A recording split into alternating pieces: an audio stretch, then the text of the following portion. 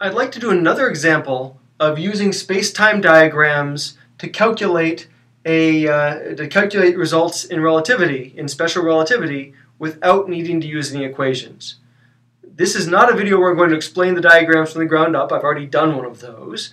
But I want to just very quickly show you how you can do one of these calculations using the special hyperbola graph paper very quickly and easily.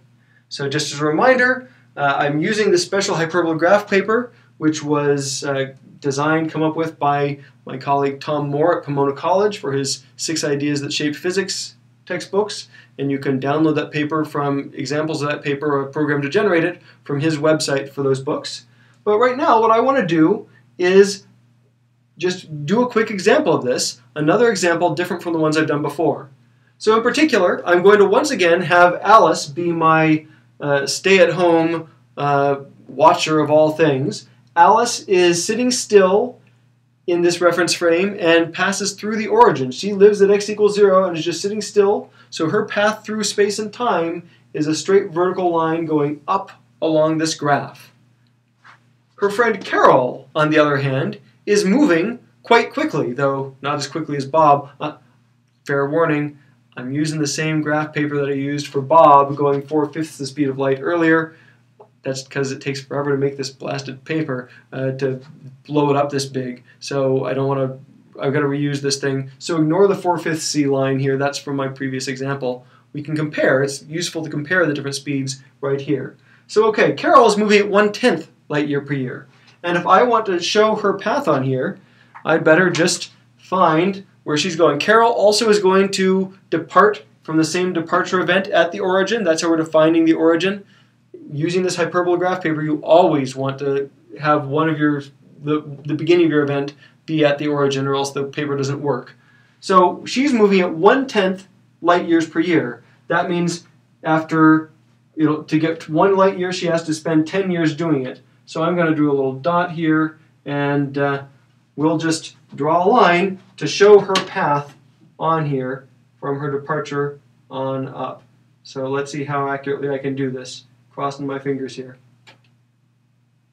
Always, the challenge here is when you're doing this, the quality of your drawing actually matters, because we're going to be reading numbers and results right off of the paper.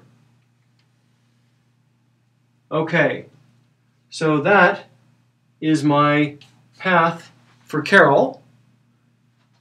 I'll go ahead and label it that it is 1/10 times the speed of light. And again, notice what we have going on here. Notice that Carol here is moving much slower than the speed of light, so her path is closer to vertical than that 4/5 C path was over there. Her path is pretty close to vertical. There's Carol's path. Now, the first question I asked here is, as seen by Alice, at what time does Carol reach a distance of 1.5 light years from where she started? Well, I can go up here 1.5 light years. Looks like it's going to be right here, 1.5. Trace it up. Where do I get halfway? By no coincidence at all, 1.5 light years takes 15 years. So the time it takes, as seen by Alice, is 15 years. Again, that's an easy calculation. But now let's do the interesting one. Let's ask how much time passed for Carol along the way. Again, we use the fact that the hyperbolas drawn onto this paper are lines of constant space-time interval, and the fact that Carol doesn't think that she's moving in her own reference frame, and so we know that delta x as measured by Carol is 0, and that means that delta t as measured by Carol is the same as the space-time interval. So all I have to do is read the space-time interval off of this graph. Space-time interval of what? Well, of the moment where, of the event where Carol reaches 1.5x right here. That is the event I care about. So let's see what we've got. Let's see where this takes us. If I look at it carefully, it looks to me it's between 14 and 15. It's between the 15 hyperbola and the 14 hyperbola. And if I try to eyeball it, let's see, a half, there's a half, just sort of going on a straight line between the two. That's halfway between 3/4. I might say 14.85 or 14.8, 14.9. 14.8 to 14.9 years. Somewhere in that range is what I'd say. It's clearly less than 15 years, but it's definitely more than 14 3/4. So 0.8, 0.9, something like that. So I've read that off directly from here. I'll say, when I do the calculation explicitly, if I do an exact calculation using this equation to do that,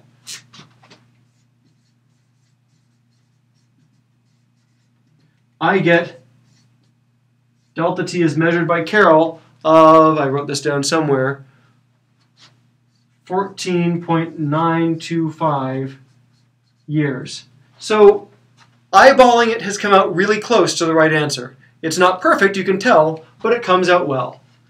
This is how space-time diagrams work and how you can do a quick calculation in space-time diagrams without actually having to do any math. You just read it right off the hyperbola and you're all set. I like this way of doing relativity. It gives you some real sort of visual insight into how relativistic problems work.